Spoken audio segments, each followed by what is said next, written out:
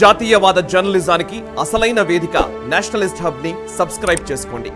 Notifications కోసం bell icon పై click చేయండి. ఈ వ్యాక్సిన్ వార్ సినిమా ఇతివృత్తం ఏ విధంగా ఉంది? ట్రైలర్ చూస్తుంటేనే మనకు క్లియర్ గా అర్థమైపోతుంది. కేవలం వ్యాక్సిన్ నేపథ్యంలో అసలు ఏం జరిగింది అనే అంశాలు కొన్ని ప్రస్తావించడం జరిగింది. ఒకసారి మీకు సినిమా చూసినప్పుడు కలిగిన భావన ఏంటి చెప్తారా? అది డెఫినెట్గా, ఎందుకంటే it's based on a real story అని స్టార్టింగ్ నేను చెప్తున్నాను. భార్గవ్ గారి బుక్ మీద బేస్డ్ ఉంది, ఐసీఎంఆర్ చీఫ్ బుక్ మీద. సో క్యారెక్టర్స్ అందరినీ, the real characters have been substituted by cinema actors అంతే.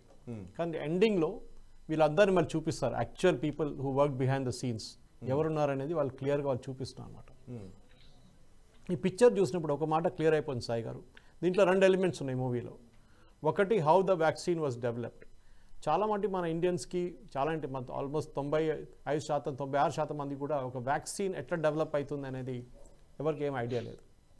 అది ఎక్స్పెరిమెంట్స్ ఉండొచ్చు, మంకీ మీద ఉండొచ్చు, ర్యాబిట్స్ మీద ఉండొచ్చు, దాని తర్వాత గినీ పిగ్స్ మీద ఉండొచ్చు, దాని తర్వాత ఈ చెప్పినట్లు హ్యూమన్ ట్రయల్స్ ఉండొచ్చు, దాని తర్వాత ల్యాబ్ టు మార్కెట్ అంటారు కదా, ఎప్పుడు మార్కెట్లో తీసుకోవచ్చు. యూజువలీ దానికి ఒక 8 సంవత్సరాలు పడుతుంది. అక్కడిక్కడ ఒక 1-2 సంవత్సరాలు వెళ్ళొచ్చు, కానీ చాలా టైం పడుతుంది.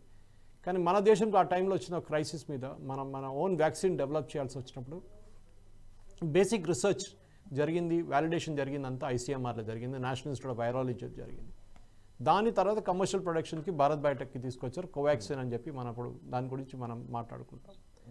సో ఈ మూవీలో కూడా how the entire aspect was covered అనేది నాకు అక్కడే చాలా నచ్చింది. ఎందుకంటే రియాలిటీ అందరూ every part of it will be real. అది చాలా ఇంపార్టెంట్ అన్నమాట. ఎందుకు చేస్తున్నారు, ఏం చేస్తున్నారు అనేది చాలా క్లారిటీగా చెప్పారు దాంట్లో. I think lot of research Hess gone in to it. అది చాలా ఇంపార్టెంట్. ఎందుకంటే రీసెర్చ్ లేకుండా మీరు ఏదో చేసిన తర్వాత రేపు ఈ స్టోరీ నిజం ఉందా లేదా అని చెప్పలేము కదా.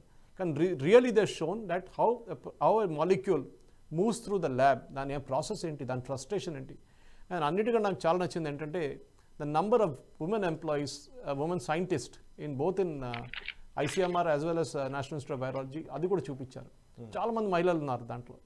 వాళ్ళు కష్టపడుతున్నారు, వాళ్ళ ఫ్యామిలీ లైఫ్, వాళ్ళ ప్రొఫెషనల్ లైఫ్ని బ్యాలెన్స్ చేసుకుంటా వాళ్ళు ఎట్లా వర్క్ చేస్తున్నారు, క్రైసిస్ మూమెంట్లో ఎట్లా వర్క్ చేస్తున్నారు. And of course the క్రెమ్ the law క్రెమ్ నానా పాటేకర్, ఈ live the role of doctor Bhargava in that movie. చాలా బాగా చేశారు. అండ్ ఆయన మాట్లాడుతున్న ఆయన యాక్షన్ తెలిసిపోతుంది. కానీ ఐ థింక్ బహుశా ఈ ఇంట్రొడక్షన్ కామెంట్ తర్వాత మన డీటెయిల్కి వచ్చినప్పుడు I will talk about some things which happened in the movie. మన డీటెయిల్గా మన వ్యూవర్స్ కూడా చెప్పొచ్చు. ఎస్ ఈ వీడియో మీకు నచ్చినట్టయితే లైక్ చేయండి, 10 మందికి షేర్ చేయండి. అలాగే కామెంట్ల రూపంలో మీ అభిప్రాయాలను మాతో పంచుకోండి. Nationalist hub group of channels ను సబ్స్క్రైబ్ చేసుకుని తెలుగునాట జాతీయవాద జర్నలిజాన్ని ప్రోత్సహించండి. ఈ వీడియో కింద ఉన్న బెల్ ఐకాన్ పై క్లిక్ చేయడం మర్చిపోవద్దు.